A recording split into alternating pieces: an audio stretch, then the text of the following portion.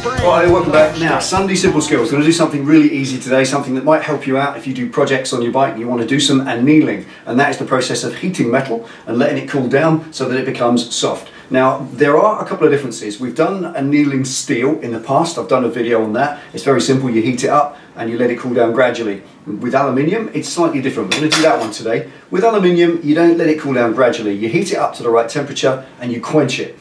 And that's how it becomes all super soft. It just reacts in a different way. Aluminium and steel are extremely different metals and they react in different ways. Now, on the annealing of steel, there are a couple of things that really help you out. As you heat it up to its critical temperature, it changes colour. Obviously, it goes cherry red, and that process gets up to 850 degrees. That's the first indicator that it's at the right temperature, cherry red. The other thing that happens is it goes non-magnetic. Most steel is magnetic, and as soon as the magnet just drops off, it goes non-magnetic, you know it's at the critical temperature. Then with steel, you set it down to one side and you leave it to cool gradually. In fact, the more gradually, the better. Some people stick it in a bucket of sand, which insulates it and lets it cool down even slower. That's the process with steel. With aluminium, as I said, the process is different. You get it to critical temperature and you quench it in cold water, and that makes it soft.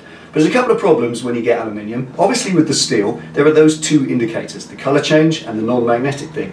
But with aluminium you get neither of that luxury, because firstly, it's not magnetic in the first place, so the magnet isn't going to help you, and secondly, it never changes colour. You can heat aluminium until it runs liquid and it will simply stay silver, just like that. It never changes colour, so you don't get that indicator either. So the challenge with annealing aluminium is knowing what temperature you need to heat it to, and when you get to that temperature, how to tell that it's at the right temperature. Now, you could use some sort of laser thermometer, but it doesn't really work properly. The right way to go, and the reason it doesn't work properly is because those laser thermometers reflect. When they reflect, you don't get a genuine temperature. So what you use instead is soot. It's really old school, it's a blacksmith's trick. When you take soot from a candle, or if you're posh and you've got an acetylene torch, whatever, get a load of soot all over the aluminium so it's all black, then burn the soot off, and that's how you tell the temperature for annealing aluminium. The temperature at which the soot burns away is incidentally also the same temperature that is correct to quench it in water, and then it's all soft. So rather than talk about it, I'm going to do it, show you how it actually works. I've got two identical pieces of alloy cut from the same sheet as you saw. I'm going to anneal one and not the other, and then I'll bend them, and you'll be able to see from the way they both react which one is softer. So let's get on with it.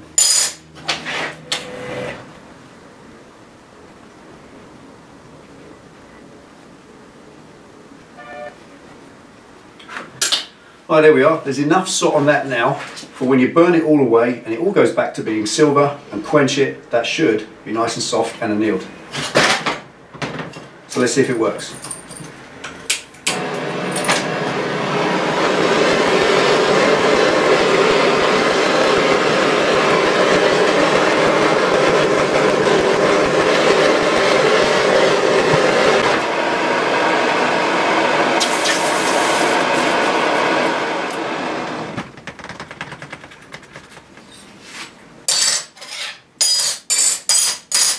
Right, for what it's worth, it will stay annealed and soft until you work it. It won't suddenly go hard. I can leave that now for a year and it will still be as soft as it is now. So here's the test. That's the unannealed standard original bit. If you bend it, it's quite hard because it's 3mm. And with quite a fistful of effort, you get that. But with this one,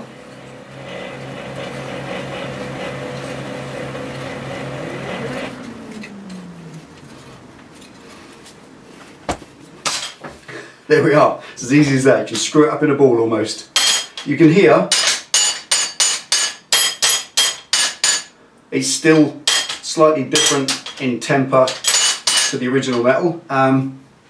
Aluminium's weird. If you bend it too much, it will fracture because it's not malleable and soft like steel. Even when you anneal it, it still gets a little bit brittle. So don't bend it around too much. Experiment with it. Get some scrap bits of metal and have some fun. That's what it's about.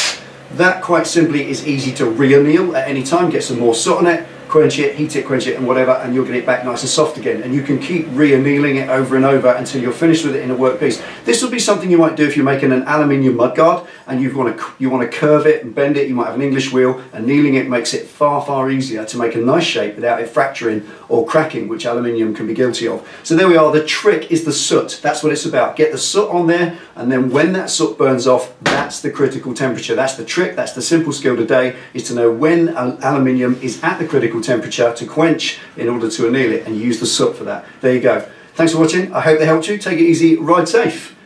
See you next week. He likes to play a little pool and work on old cars. He never really went to church. He liked giving things at the bar.